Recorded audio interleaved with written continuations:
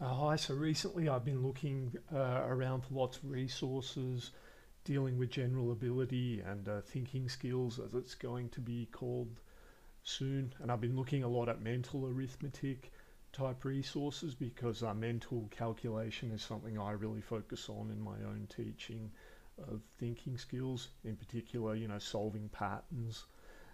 So I found this book, which gives you a test, and I wanted to give you a bit of a display of how advantageous it can be being quite fast at mental arithmetic. So this test, they give you 30 questions. You're supposed to do it all mentally. You have 45 minutes. Now, I haven't done the questions, but I did have a quick look ahead to see, how hard they got at the end. Uh, they don't get very hard at all, and actually, this is really kind of depressing that you would think it would take anyone 45 minutes to do these 30 questions, relying only mentally. And they give a bit of a preamble here where they say people are not as good at mental calculation anymore because they rely on calculators and computers.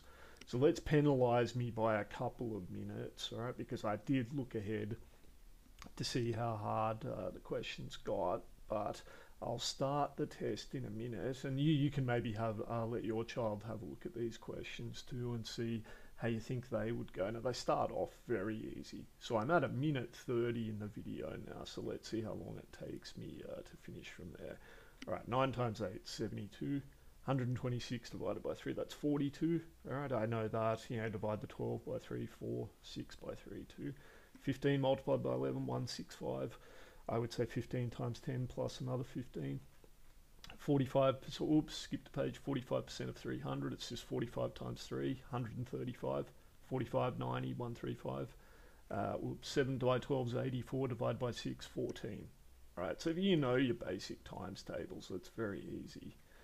Divide 56 by 8, that's 7, and add 17, 24. All right, 35% of 250. So again, I would times by 2.5, it's 70, it's 87.5. All right, so that's a reasonably hard one. I'll use another method to check that. I'll go 10% is 25, 20% is 50, 30% is 75, another 5% is 12.5. Yeah, it is 87.5. All right, 5/8 of 240. All right, divide 240 by 8 gives you 30 times 5, 150. Multiply 15 by 6, 90, subtract 29, 61. All right, and most of these answers I don't even really need to think about them. All right, the one where there was a decimal, a half involved, I did have to think about it a little bit. All right, 3/4 of 92, divide by 92 by 4, so you're halving it twice, 46, 23, times 3, 69, plus 13, 82. And multiply 7 by 4, 28. So you've got to do 3 multiplications here. All right, 7 by 4 is 28, 28 by 6 is 168. All right, so I did 20 by 6, 120, plus 6 times 8, 48, 168. Divide 52 by 4, 13. Add 17 multiplied by 3. All right, so you've got to do the order of operations here. So this is 13 plus 51, which is 64. All right, well, this one's a little bit hard, 3,206. All right, so I would go up to 40 times 7 would be 280, so 400 times 7 would be 2,800. What does that leave us with? 406. That'll be 50 times 7, 300, so it'll be 58. So what was that, 458? Okay, I did not see that one. Yeah, that one's obviously a little bit harder. The reason division is harder than multiplication is, even though it's the inverse, I don't do it as much. So let me just check that one in my head again to see that I'm right. 400 times 7 is 2,800. 50 times 7 is 350. 8 times 7 is 56. Yeah, that works. All right, 30, 40, 58, 83. That's a very easy one. 55% of 320. All right, so 50% is 160. 5% will be another 16, so it's 176. 5/9 of 270. All right, divide 270 by 9. 30 times 5, 150, which is great. I have 5/8. All right, 112 divided by 8, that'll be 14, because I know 15 times 8 would be 120. So 5/8 is 70. 7, 8, that's 88 divided by 8, 11 times 7, 77. So that's great, 7 eighths of 77 to 70. 56, 83 to 1729. All right, I might, there's two ways I could add the 1,700 first. I'll do that. That's 7,383. Add the 29, 7,412. Divide by 2, 3,706.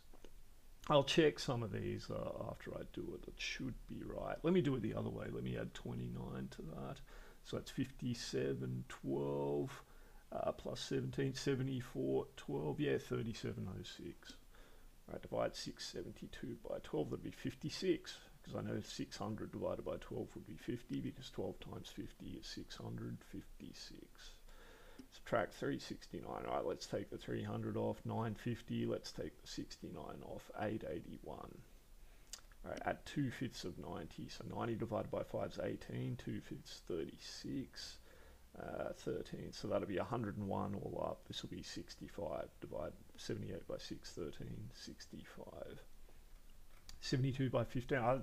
This is a really easy one for me, the way I do it. I just do 72 times 10 plus 72 times 5, so it's 1,080.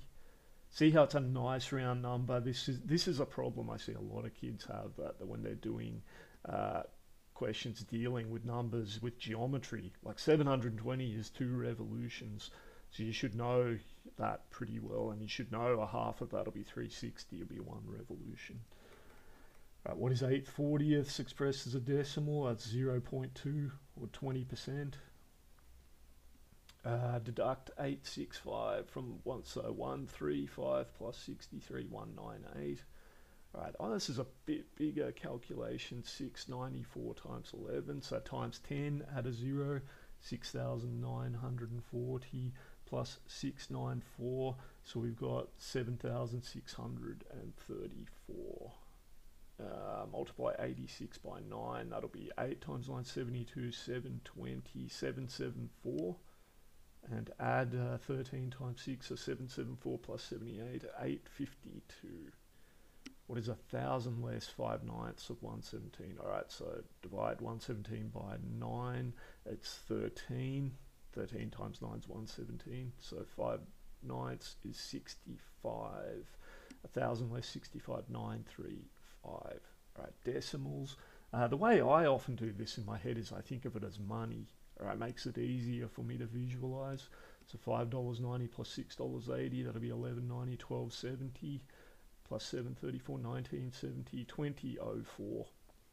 Let me just check that one. 713, 18, 17204. Yeah, 2004. Alright, deduct 7.3. Alright, so take the 7 off, 27.2. Take off the 0.3, 26.9. Alright, last question. This looks like the hardest one. Decimal again. Again, I could think about it as money. $6.85. I'll get 6 times 7 is 42. 85 cents times 7, that'll be 560, 595, so it should be 47.95. Right, and I'd be taking off 47, yeah, $1.05 from 49, right? Because 15 times 7, 15 cents times 7 would be $1.05. So 49 minus $1.05 should be 47.95. Is that what I said before? I'm pretty sure I did. Alright, I think it took me about 6 or 7 minutes, and I was doing it slower than I would, do it if I was doing a test, because I was trying to explain to you what I was doing. So that seems to me to be just completely ridiculous that it would take 45 minutes to solve that. I mean, what would I do for the rest of that time? And I know I'm pretty quick at this stuff, but I don't think I'm that much of an outlier that, everyone else is going to be taking another 35 to 40 minutes to finish that test. But maybe you can let me know in the comments what you think.